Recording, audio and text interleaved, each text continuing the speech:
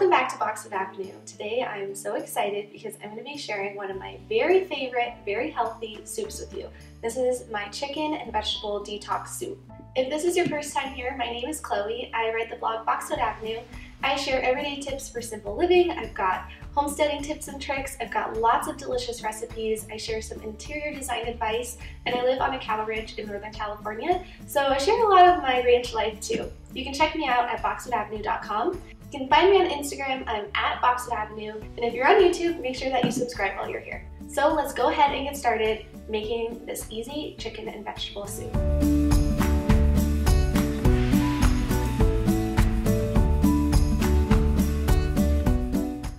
I always find myself making this recipe after I've had a big weekend and I need to do a little bit of cleansing, kind of resets me for the week. This recipe is packed with so many different kinds of veggies, and it's a great one because you can mix and match different things. So if you don't like kale, you can always swap it for maybe some broccoli or some other leafy green. I've got onion and zucchini here too. You could always add mushrooms or tomatoes, anything that you've got on hand. This is kind of like a refrigerator soup. Anything you've got in the refrigerator that you need to use up, just throw it in this soup. It's packed full of flavor and it's so good. Sometimes I add beans to this soup. I'm going to add some garbanzo beans today. If you're not a fan of beans, you can always swap it out for a different starch. You could go for some pasta or some rice or some potatoes. Sometimes I skip the beans and the starch altogether if I'm really going for a deep cleanse. And then for my protein, on top of the beans, I've got some rotisserie chicken. And to really round this soup out, I've got freshly grated Parmesan cheese because we all have our vices, and mine is Parmesan. And I'm going to go out to the garden and I'm going to get some fresh herbs and I'm going to bundle them up and pop them in the soup while it cooks just to add a little bit more flavor. I'm going to start with my onion, celery, and carrot mixture. I'm going to dice up my onion. I'm using a white onion. You could also use a yellow onion if that's what you have on hand.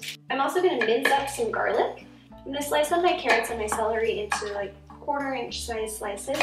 Soup size slices. Now that I've got my celery and my carrots and my onion and my garlic all ready to go, I'm going to heat up a little bit of oil. You can use butter too if you wanted to use butter in my cast iron pot here. You can use just a regular stock pot too, but a cast iron pot is great for soups. So I'm going to do 2 tablespoons and get that nice and warm. Then I'll add in this first round of veggies and we'll get them sauteing until they get nice and soft. It takes about 10 minutes. Okay, so I've got that going, and now I'm going to de-stem my kale. If you're not a big fan of kale, or maybe some people in your family aren't big fans of kale, try it in a soup or a smoothie. I'm not a big salad person, I don't love salads, but I really like kale in soups and in smoothies. And it's a great way to kind of mask the intense flavor that kale sometimes has, while still getting those really good vitamins and all those antioxidants. I'm going to save these 2 stems because I'm going to make a smoothie for breakfast tomorrow. And I save these stems for the goats because they love it. Next, I'm going to start with the zucchini. Again, if you don't have zucchini, just skip this. This zucchini is really mild in flavor. I put it in my omelets.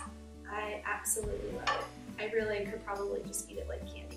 I'm going to cut these into little medallions and then I'm going to cut them in half. And I'll add these veggies to my soup after my carrots and my onion are softened. I think my onions are about done. It smells so good in here. I'm going to go ahead and add the rest of my veggies in. I'm going to add in the chicken stock. I'm going to season to taste. I'll add a little salt and pepper. Then I'm going to run out to the garden and grab a bundle of fresh herbs and toss it in and let this soup cook for about 20 minutes.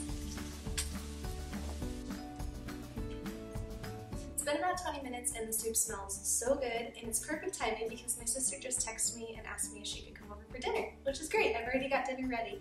So I'm going to grate up some Parmesan and get ready for when she gets here. And then I'm going to take the rest of this and I'm going to put it in a container because I just had some new neighbors move in. When you live in a town of 99, having new neighbors move in is a big deal. So I'm going to take the rest of it over to them. This is such a great recipe for hiding vegetables, for detoxing. It's quick and easy and healthy. I hope that you guys had fun making this soup with me today. And if you like this recipe, there's a lot more where that came from. Just visit me at boxwoodavenue.com.